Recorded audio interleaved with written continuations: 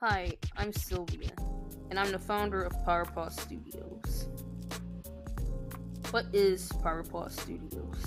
The purpose of Pyro.Paw Studios is to create a thriving, accessible community and business of neurodiverse artists that create exciting media while supporting each other ethically and making fun, exciting, expressive art and stories that connect to the heart. Art for me has always been a way of expressing my feelings, a way of therapy, relieving myself of stress and anxiety, and a way of showing off my creativity. Pyro.Paw Studios offers art commissions, art tutorials, and podcast tutorials as well to help people become creative as well. How will Pyro.Paw Studios help people? As a person on the spectrum, it's hard to communicate because of society, social anxiety, and it's not easy to get into any art school, let alone any college or job. As some accommodations and also funding is hard to access.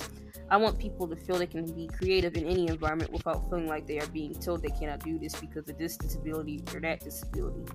My art, along with my stories I make, will also represent different races of people, different disabilities and sexualities. Also, Pyro.Paw Studios is interested in bringing people together to help other collaborated projects and businesses thrive as both a digital online business and influencing group who feels it's fair for people on the spectrum to not be overworked, overwhelmed with tight schedules, or stressed, as that's what a lot of businesses tend to do.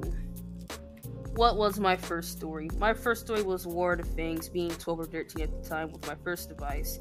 I studied learning and wanted to write and draw. Sadly, my story never got far because my tablet broke. But after that accident, it didn't stop me from being creative. And I learned to keep moving forward and learn to make something new as times pass. What is the goal of Pyro.Paw Studios? So you may know a theme with my art. Yeah, I get that a lot. So anyways, if you're wondering, yes, I'm a furry, but I've explored other arts such as landscaping, learning to draw anime, and chibi recently, which is similar to anime but a smaller version. While I work on an MMORPG and graphic novel, what if the person buying a convention because they are in a wheelchair? People that are neurodiverse and disabled do not get enough money as it is already to travel to the biggest conventions or let alone pay for it. I decided I wanted to make a VR game called Spec for people that are disabled and also on the spectrum. Spectre will be similar to VR Chat and Resonite, except for that the fact it will have settings for both blind, mute, and deaf people, both furries and non-furries. It'll be used for meetings, meetups, conventions, and hangouts with friends. As come to think of it, more and more people are diagnosed with impairments and neurodiverse and need assistance. Of course, with most computers nowadays, there's screen readers and audio descriptors. So one day, I hope Pyro.Paw will be able to help people with disabled and neurodiverse community be able to connect in VR with the right accessibilities.